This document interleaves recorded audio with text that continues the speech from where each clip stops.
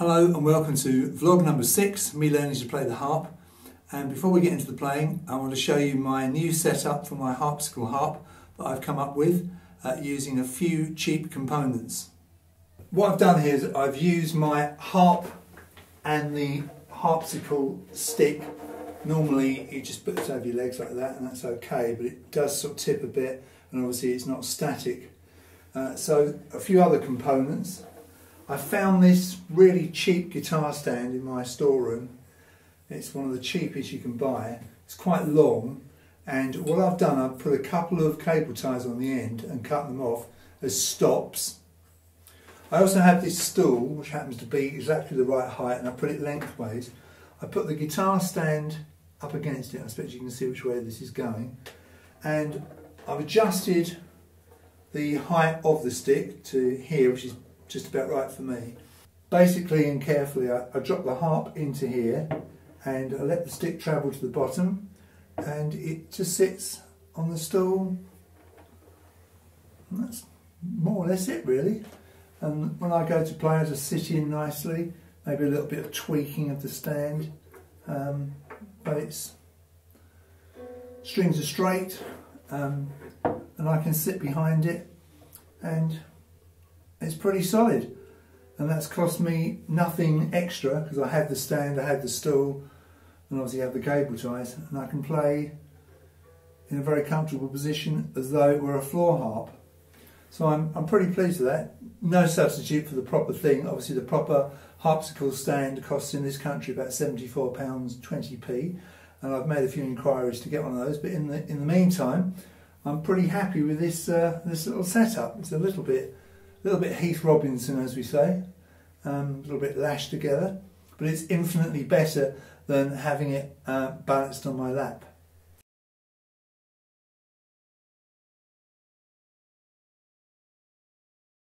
So in this country in the last few weeks, and in the US, there's been some terrible acts of violence and terrorism, and just in case you were feeling a bit jaded about the world and the people in it, I want to tell you about a couple of acts of real genuine kindness that I've experienced in the last week. The other day the postman knocked and I went to the door and there were a couple of parcels, and one of those parcels contained this DVD, How to Play the Harp Today by Laurie Riley. This was from my good friend Frank, who you heard me mention many times in the vlog. And he sent this to me. He's got one like it and he says it's really good. I've had a quick look at it and it is really good. I've been learning a lot, especially about how to hold the harp. And in the same post was another package. I thought, oh, Frank sent me a couple of things, but no. Lo and behold, from another friend of mine in America called Wally, were these 3 books. Couldn't believe it. The Harpsichord Harp Method by Darlene Walton. This is a book written specifically for my harp, or the harpsichord harp. Another book which is called Beyond the Cliffs of Moher, which that's the name of a tune, and it says for small harps, small and large harps with no sharps and no flats, which is great. Lots of really nice tunes in that. And the third book was a book of Turlough O'Carolan tunes, famous blind harpist from Ireland, for the harpsichord harp. And these all came from my good friend Wally, who's one of my melodeon students in America. And so, wasn't that amazing? And an amazing coincidence that the 2 people I knew on the other side of the world decided to give me presents, and they came in the same post. So there is a lot of goodness in the world still. Don't be disheartened. Anyway, we're going to get into the vlog properly now, and I'm going to show you what I've been practicing in the last few days.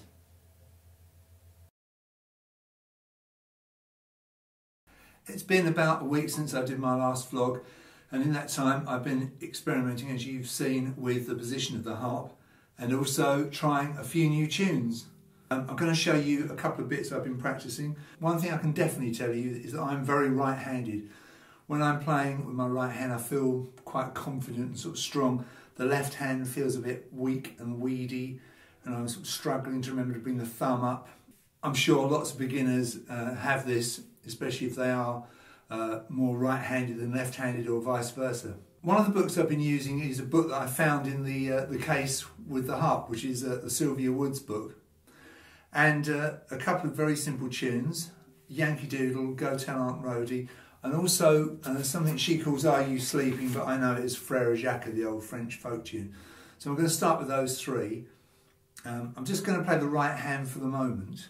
Like a lot of instruments, getting comfortable is the massive part of it before you even play a note, and definitely so with the harp. And this feels quite good, still a bit wobbly. I heard back from Pilgrim Harps in the UK so when they don't have the proper standing stock, so I'm going to wait to order one from the US, I guess. So my little rig will have to do for the moment. So Yankee Doodle's in the key of C, so all my levers are down. Just in case you don't know, this has got levers on the C's and the F's, so you can play in G major and D major, as well as C major and the relative minors of those three keys, A minor, E minor and B minor. I'm playing in C major, and I'm starting off on the C above middle C, so that's this red string here. One thing I can tell you is that you've got to keep your fingernails short, that short. As a guitarist, I'm used to having my fingernails short, but by guitarist standards, nails have to be even shorter for the harp. I found the tiniest bit of nail will catch. And I've read that harps that have all steel strings, I think they're called wire harps, you can pluck those with your fingernails, but I wouldn't fancy that much. I like the nylon strings on this Celtic harp.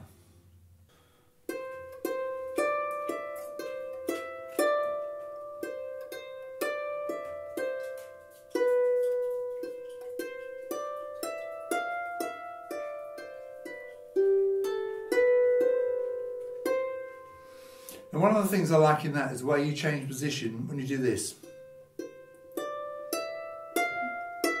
To do that rundown, so you go from that F to the E, play with the thumb, both of those, you see, because on the run up,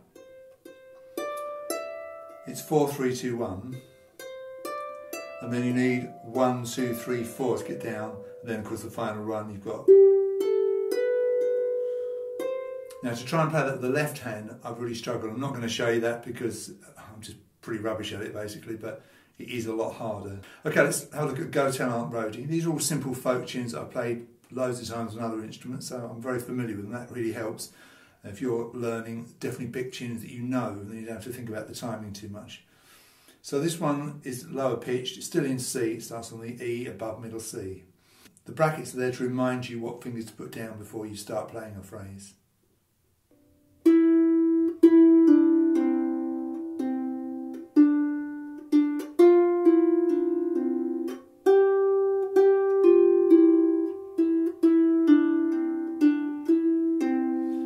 Again, there's that nice change of position in that one. I like those two. They're simple tunes, but very satisfying to play. Are You Sleeping or Frère Jacques starts on middle C. That's this red string here.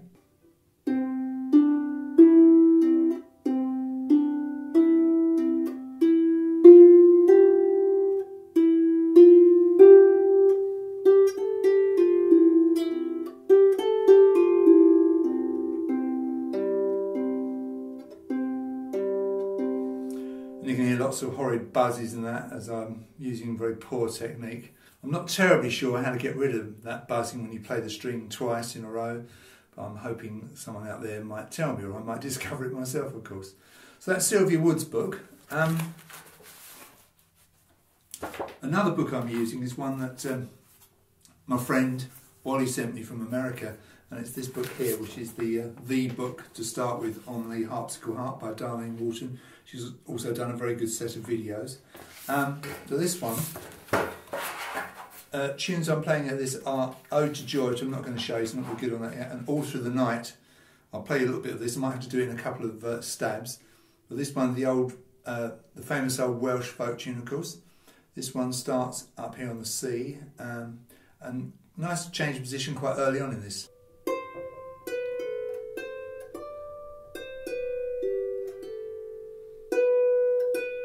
It goes a couple of times.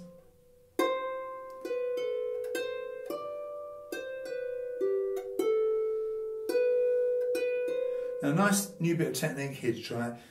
Two notes together. I think she's talks about undoing a sauce bottle action for this. See if I can get this right.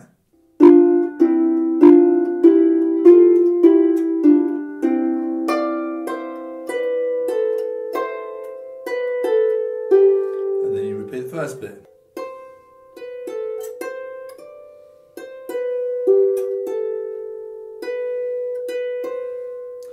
Again, it's early days and I'm struggling, a bit nervous. There's no left hand yet.